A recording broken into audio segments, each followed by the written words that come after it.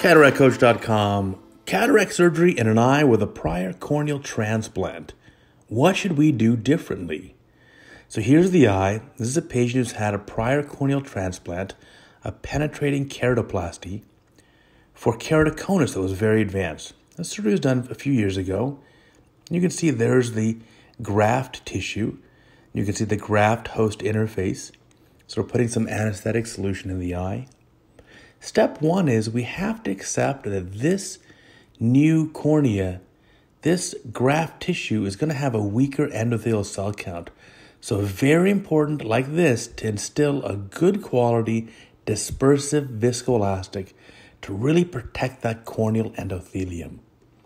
The cell count is lower and you have to very much respect that, otherwise you're going to have too low of a cell count in pseudophakic bullous keratopathy.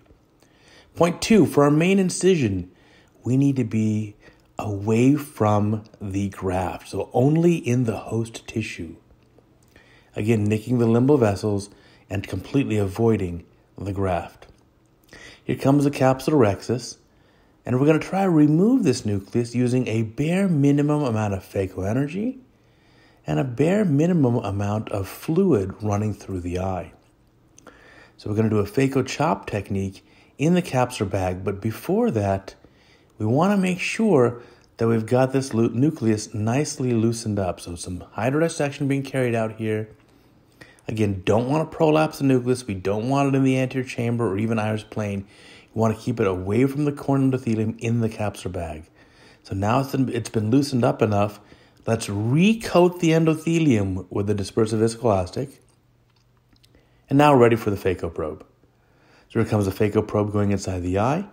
This patient's also a very myopic patient, very long axial length. And in this case, we're going to implant a 6 diopter IOL.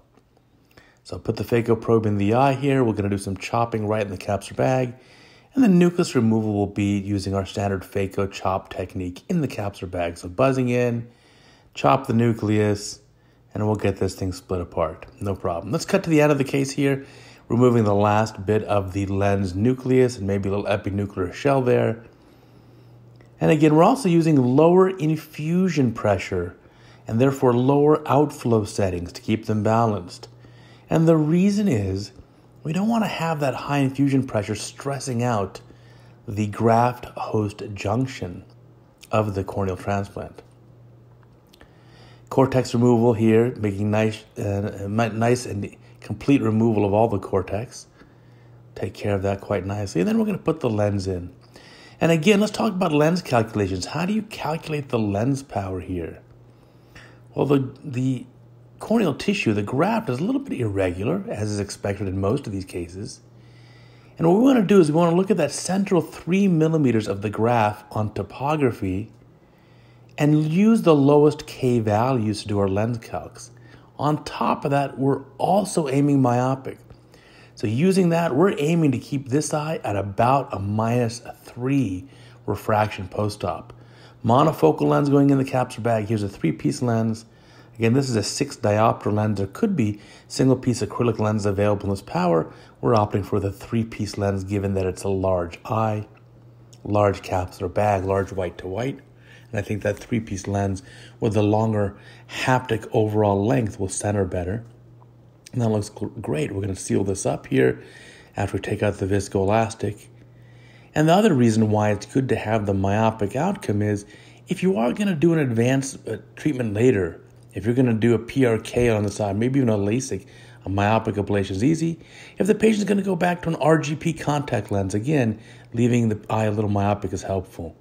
Now you're noticing here at the end, we're putting in a 10-0 nylon suture in the main incision. I think that's an important step because we want this to be completely sealed. I don't want this incision to leak at all. And sometimes in these eyes that have a corneal transplant, you want to avoid putting the pressure up too high. You want to avoid excessive hydration. If you do too much hydration of the incision and you get fluid forcefully being placed between the graft and the host, it can separate that. So I'd rather just put a stitch in this eye and then call it end of the day. Check the incision. That looks nice and sealed. And let me show you post-op day 1. Here we go. Here's the eye post-op day 1. Looks great. You can see the picture on the left, nice clear graft. And then on the picture on the right, we can see there's a 10-0 nylon suture still in position. I'd leave the suture in for about a month and then take it out and keep this patient on a strong post-op regimen, including steroids, antibiotics, and NSAIDs, and being particularly careful enough to really reduce that post-op inflammation and just make sure the graft does well during that post-op period. Thank you guys for watching.